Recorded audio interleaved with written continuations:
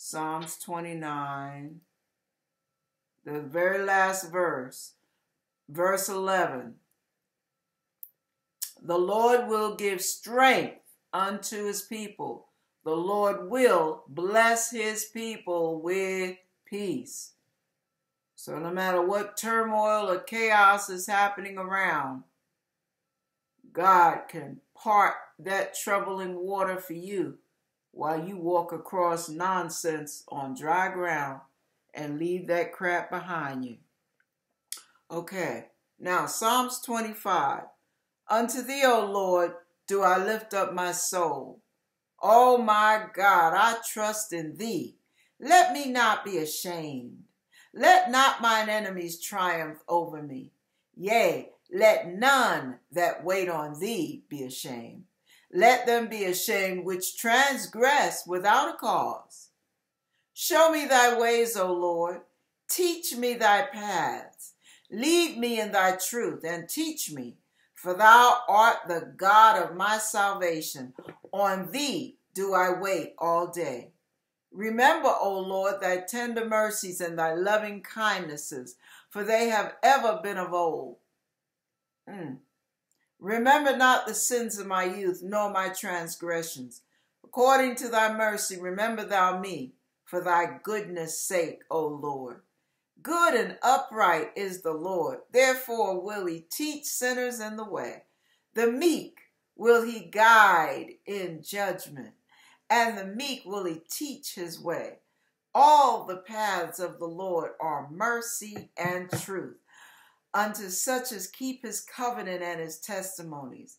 For thy name's sake, O Lord, pardon mine iniquity, for it is great. What man is he that feareth the Lord? Him shall he teach in the way that he shall choose. His soul shall dwell at ease. Whew.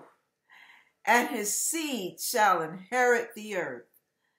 The secret of the Lord is with them that fear him, and he will show them his covenant.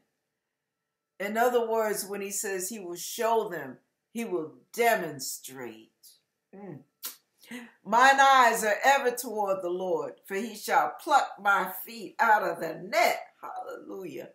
Turn thee unto me, and have mercy upon me, for I am desolate and afflicted. The troubles of my heart are enlarged. O bring thou me out of my distresses. Look upon mine affliction and my pain, and forgive all my sins. Consider mine enemies, for they are many, and they hate me with a cruel hatred. O keep my soul and deliver me. Let me not be ashamed, for I put my trust in thee. Let integrity and uprightness preserve me, for I wait on thee. Redeem Israel, O God, out of all his troubles. Apply that to us, Lord, in the name of Jesus. You know the thing? Sorry, I get emotional sometimes when I read the word, because it reminds me of how much God wants to bless us and come to our rescue and deliver us. How mindful he is of us.